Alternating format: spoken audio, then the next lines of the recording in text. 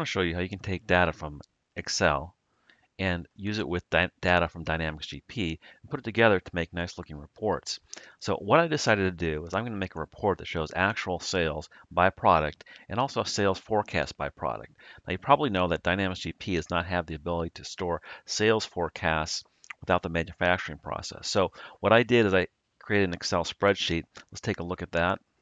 This is the Excel spreadsheet that holds my sales forecast data. You can see I've got data here by item number, by year, and by period, and then I've got the actual quantities and I've got the sales budget.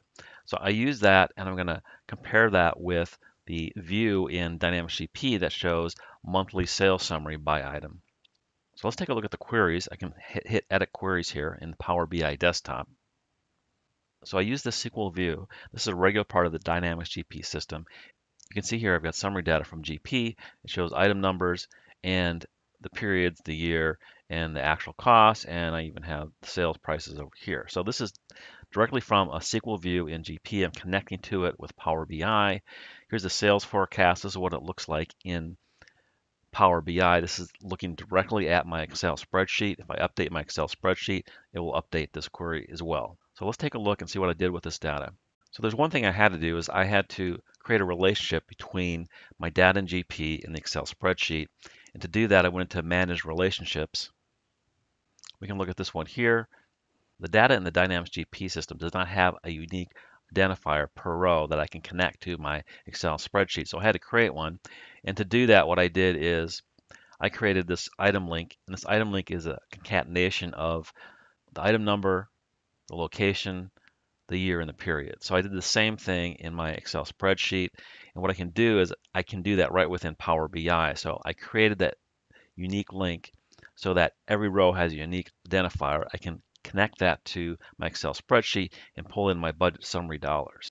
To do that, I just use the concatenation function within Power BI to do that.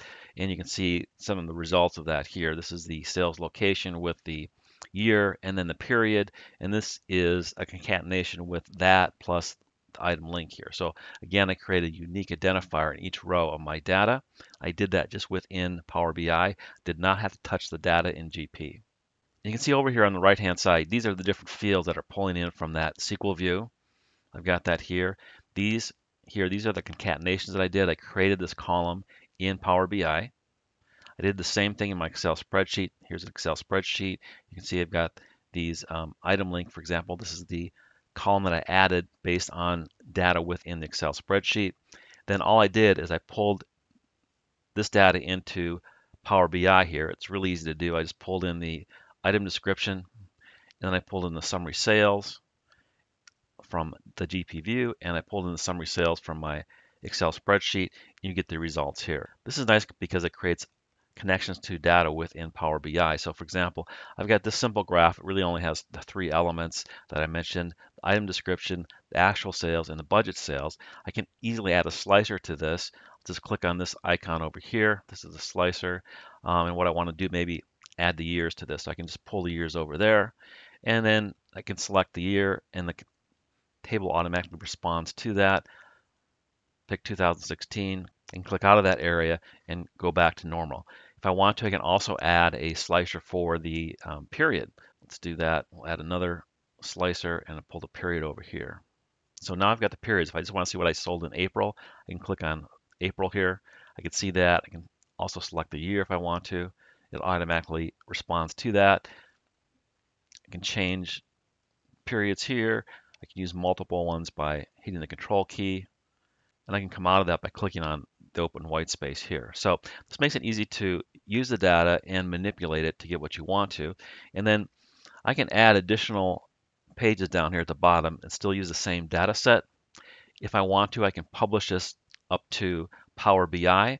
This makes it easy to put dashboards together and then share that with other people within your organization. So if you haven't taken a look at Power BI, it's really easy to use. Microsoft has made some major changes that make it easier to use and much more functional. So take a look at it. You can download the Power BI desktop that we've been looking at this morning, and you can use it yourself. If you want to take this data and you want to publish it up to Power BI and make it available to other people, the fee is really quite low. It makes it an easy way to share data. It's easy to put this together. You can easily manipulate it, and it's a good way to put dashboards together with Dynamics GP data. And like I did here, you can use other data and pull that into the same area. So take a look at it. I think you'll really like it.